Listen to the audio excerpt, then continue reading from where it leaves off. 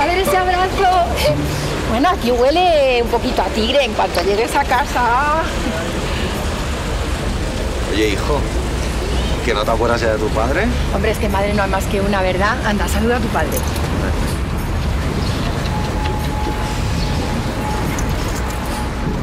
¿Vamos a casa? Sí. Claro. Verás, cariño, en un ratín. Es que tu papá se ha equivocado pensando que este fin de le tocaba a él, pero... Matizo sabiendo que me tocaba. Pero qué morro tiene Sergio. Lo pone bien claro en el calendario que pactamos frente a nuestros abogados. Calendario que cambiamos la semana pasada. De eso nada. Que tú me vengas con tus... Oye, nena, me ha salido una conferencia / asuntillo en Barcelona. ¿Te puedes quedar al crío? Y que yo te haga un favor. No te da derecho a ponerlo todo patas arriba.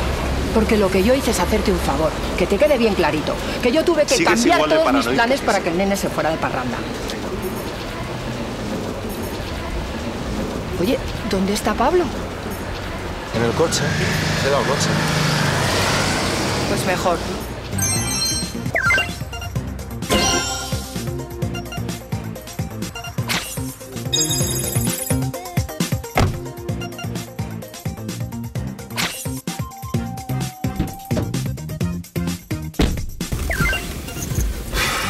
Podemos no discutir. Sí, lo siento. Te veo bien. Lo estoy. Me alegro. No me digas. ¿Por qué dices eso? Porque siempre has sido un meón. Y otra vez igual, ¿quieres no insultarme delante del niño? Se llama Pablo. Y no es un insulto si es lo que eres. Pues ya me dirás qué mierda significa eso de ser un meón. A ver, un meón, ¿cómo te lo diría yo? Pues mira, tengo el ejemplo perfecto para que lo entiendas. ¿Recuerdas aquel jersey en la tienda de la lana? No. En fin. Había un jersey de color morado y azul marino que te encantaba. Pero solo quedaba en la talla XS. Sí, mi jersey. ¿Y qué? Tu jersey. Pero si no te lo has podido poner en la vida, porque te está pequeño, ¿no? Enano. Pero aún así te lo compraste en cuanto viste que ese otro chico se lo quería llevar. Meón significa que si quieres algo, eres incapaz de verlo en manos de otro. Todo lo que tocas lo tienes que poseer. Como un perro. Se te olvida una cosa. Cielito. ¿El qué? Se supone que tú y yo ya no nos queremos. Es verdad. Baja del coche. Perfecto.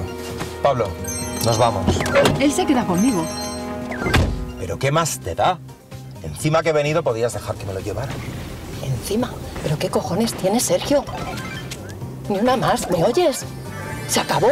El fin de semana que viene te llevas tú a Pablo. Que ya va siendo hora de que yo empiece a disfrutar un poquito de la vida. Eso es un poco egoísta. ¿Te crees que me gusta a mí viajar una semana y la otra también? Lo he hecho todo por vosotros, por el niño, por la casa, por las clases, por la ropa, por las clases extraescolares. Mira a tu alrededor. Esto es lo que han conseguido tus buenas intenciones. Y encima, no me vengas de santo, porque hace 3 meses que tu hijo no ve un duro de tu parte. Vale, que se trata de eso, ¿verdad? Del puto dinero. Toma dinero, quédate con la cartera, quédate con todo. Toma el reloj. Y si quieres nos vamos a mi casa a ver qué más cosas hay que podamos vender, ¿vale? Y así nos quedamos todos tranquilitos y me puedo llevar de una maldita vez al niño. Vamos todos a mi casa. Sergio, no me jodas más, ¿vale? Que me importa una mierda tu dinero, tu reloj, tu casa y tus viajes. Solo quiero que admitas que te has equivocado. Que Pablo se viene conmigo y que me dejes irme tranquila de viaje el próximo fin de semana. Mira la egoísta. Si lo que pasa es que te quieres ir de vacaciones y el niño te molesta, me lo dices y nos ahorramos todo este drama. Siempre tienes que convertirlo todo en algo feo. Contigo todo es feo. Y yo contigo siempre tengo que ser el malo de la película, cuando lo único que he hecho ha sido preocuparme por vosotros. Lo único, vete a otra con el cuento. Contigo siempre es la misma historia. Tú eres la santa y yo soy el malo. ¿Con el Vaticano? Sí, por favor. Miren, es que quería beatificar a mi exmujer. Que le aseguro que a su lado Santa Teresa es un teleñeco. Búrlate todo lo que quieras. Pero el fin de semana que viene es mío y solo mío. ¿Y se puede saber con quién te vas el fin de semana? Pero bueno, ¿y a ti qué más te da? Perdona, eres la madre de mi hijo y creo que tengo todo el derecho a saber con quién va la madre de mi hijo, con quién está mi hijo y además todo lo que hagas repercute sobre él. Cuando seas tú el que le ayuda a hacer los deberes, el que le hace las comidas, el que le limpia la ropa, le da las buenas noches, quien le lleve al médico, cuando sepas lo que es echarle de menos. Entonces me vienes a reclamar no sé qué mierda de derechos que te crees que tienes sobre nosotros. Pero hasta entonces... Joder.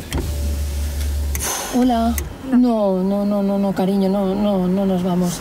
Oye, perdona, ¿tienes un cigarrillo? No, lo siento, no tengo nada. Vale, gracias. ¿Desde cuándo fumas? Mira, yo ya no sé quién soy. No soy esposa, no soy mujer, no soy persona. Parece que lo único que se me está permitido es ser madre. ¿Y yo? ¿Una mala persona? ¿Un mal hombre? ¿Un mal marido? ¿Un mal padre?